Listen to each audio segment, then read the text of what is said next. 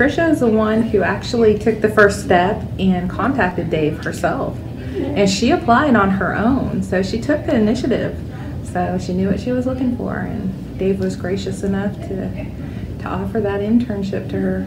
She got to see a lot of what's behind the scenes, and it's not the same thing as just walking through on a tour. Try to show her all the jobs that are available. Try to, not only in my department, but in other departments as well. She left with a smile, came home with a smile, and she just, she sort of embraced everything and gave it her all. You know, it was interesting to see how she balanced work and, you know, the enjoyment was the thing. It was really good. I mean, I really appreciate it, David. I learned how to cut out some of the audio, like from the background. Like he would, this guy would cut out audio to make the audio roll more smoothly. And like when one person was talking and the other mic would be on, there would be like traffic in the background.